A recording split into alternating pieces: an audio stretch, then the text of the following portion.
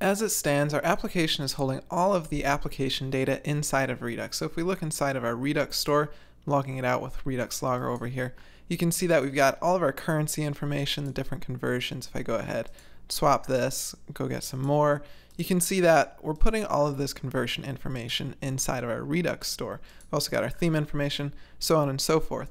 Now, as it stands, we don't have our navigation information in Redux, and if we do, that's a pretty easy task to go ahead and do with React Navigation.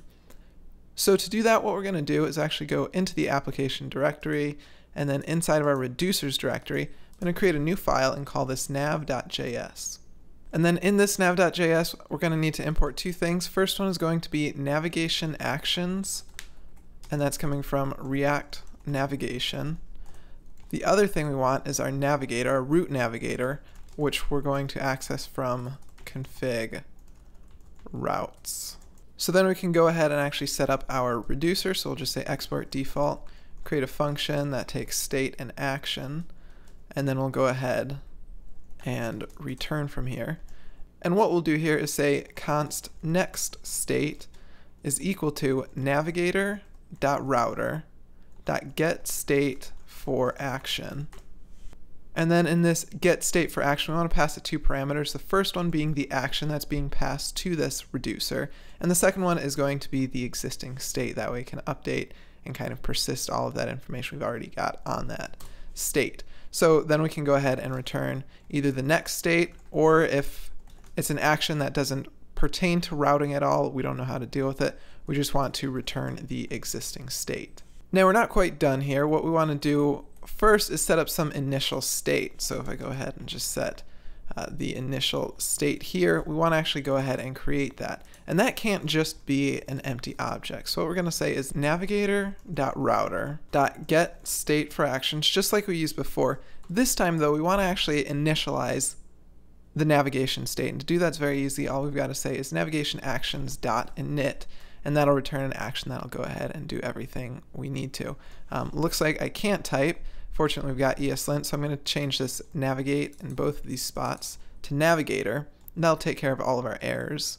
Now we want to go ahead and actually hook up this reducer, so we'll go to our reducer/index.js, and in here we'll say import nav from ./nav, and actually add that to our combine reducers function. The final thing we'll want to do here is actually hook up our navigator to tell it that we actually want to use our Redux store to manage all of this state. So we'll go to our application entry point and app/index.js, and in here, first thing we want to do is import add navigation helpers, and that's coming from React Navigation. We're also going to want to import React Redux. So what we're going to want to import connect from React Redux. We'll go up to where we're importing the provider. And then if we scroll down, what we're going to do is create a new component, and we're just going to call this app. And that's going to be a stateless component. And in this component, we're going to have two props. So we'll use destructuring, and then we're going to say dispatch as well as nav. So dispatch is being the dispatch for the Redux store, and nav is some state we're going to set up. And from this component, what we're going to return is an instance of navigator. And then inside of there, we're going to pass a prop for navigation. And then we want to use the actual add navigation helpers to that. And we're going to need to pass two parameters to the add navigation helpers. First argument, which is an object, and the first one is going to be dispatch, which we're passing to it via props, and we're also going to want to pass state, and that's going to be represented by nav. Now how do we get access to these things? Well, we need to connect this app component to Redux. So we'll say const app with navigation is equal to connect, and then we'll pass that app as the second. Now we need to add a map state to props function to this to actually get access to nav, and I'll do that by saying const map state to props. Okay, and that takes state as the first parameter, and then from here we can go ahead and return state. Actually, we'll say nav is going to be state.nav. All right, add map state to props as the argument to the first function. And then we want to, I'll just ignore these two errors. Those are basically just telling us that those haven't been added to prop types. And then we'll want to add this app with navigation to our component. So we'll just replace that navigator with this new app with navigation. And I'll save it. And then if I go back to my debugger, you can see that when I go to a new screen, we successfully go to that next screen. And you can see this navigation/navigate action being emitted. And then if we look inside of our Redux store, we've got nav, and we're holding all of that navigation state inside of here.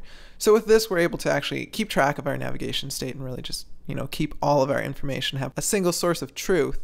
And we're also able to listen to different events, and maybe given a certain event, we're able to dispatch certain navigation actions. However you want to do that, it's up to you, but this is how you just go ahead and hook the two up. A quick note, if you're not already a student, I've got an entire free video course on how to build this currency converter application, which is React Native and works on both iOS and Android. That's available. I've got a link down below, but it's called React Native Basics Build a Currency Converter. It's over 3 hours of video. Feedback for the course has been awesome. I think it's a great course, but of course I'm a bit biased. Go ahead and check it out. Links down below. I'd love to teach you how to build this app with React Native.